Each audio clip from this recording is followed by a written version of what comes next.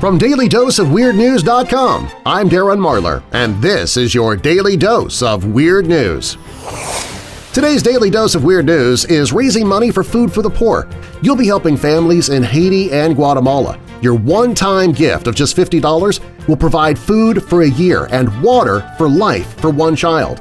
I'm only asking you to give once, and you can give right now at marlarhouse.com/foodforthepoor. That's marlarhouse.com/foodforthepoor, or click the Food for the Poor square in the right-hand column at dailydoseofweirdnews.com. You can also use your mobile phone to give. Call pound 250 and then, when prompted, say the word HOPE to speak to an operator. Thanks. A Kentucky woman claimed she was Hillary Clinton when she was pulled over by police for a DUI. Well, obviously she was lying about that, but then she was lying, so the police immediately thought maybe she really was Hillary Clinton. Britain's Prince Philip says he is retiring and he is stepping down from his official royal duties. That means that he will no longer he'll stop doing I'm gonna have to get back to you on that one. Apple CEO Tim Cook says Apple is going to invest $1 billion in a U.S. manufacturing fund to boost American jobs. But Ryan Seacrest will probably get those jobs too. Well, if I had not read this next one in the news, I probably would have thought this was a storyline from All My Children or The Young and the Restless.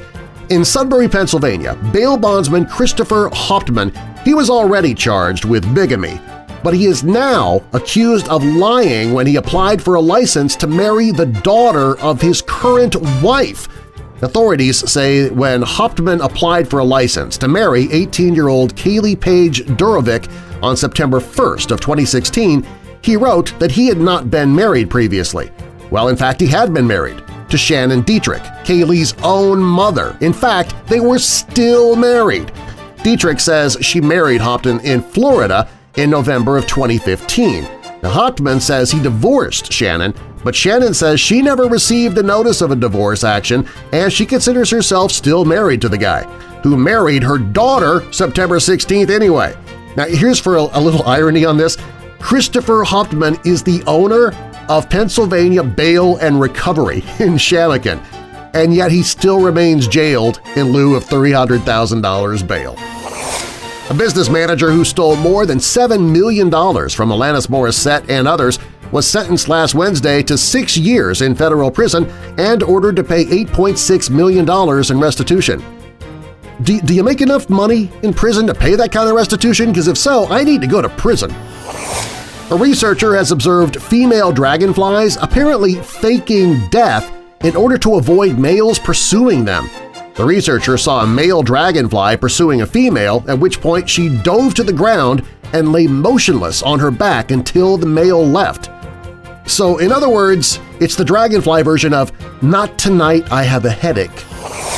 A baseball fan was grazed by a bullet during a Cardinals game at Busch Stadium in St. Louis. Wow! You know, how you play baseball has changed since I was in Little League. More than 3,000 flight attendants and around 200 pilots have filed reports with American Airlines complaining that their uniforms are making them sick. They claim the uniforms have caused them to break out in rashes, hives, and to have breathing problems. So you folks at American want anti-rash uniforms? Gee!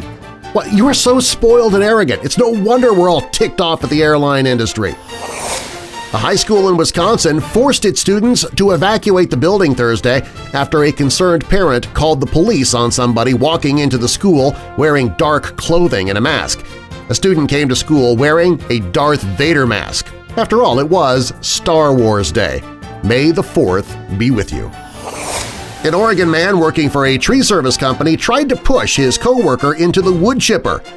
That is not going to look good on his quarterly review.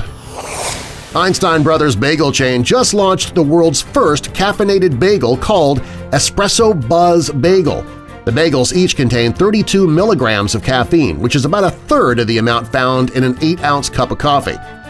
So here is yet one more place you'll be asking the person behind the counter if they have any fresh-made decaf. If you like this video, please give it a thumbs up and be sure to subscribe if you want to see more. And click that little bell next to the subscribe button to be notified when I post new videos. If you're already an official weirdo, please share this video with your friends. Hey, the Marlar House store has just been updated. You can find t-shirts, mugs, phone cases, tumblers, audiobooks, and a whole lot more all on one page. You can check it out right now at marlarhouse.com/store. Have you signed up for the Marlar Sheet? It's free, and everybody who subscribes is automatically entered into monthly drawings for prizes. For May of 2017, I'm giving away a Daily Dose of Weird News t-shirt and mug combo. You can sign up for the Marlar Sheet free at dailydoseofweirdnews.com. Find even more weird news that I didn't have time for on the Facebook page at dailydoseofweirdnews.com. I'm Darren Marlar, and I'll see you next time, Weirdos!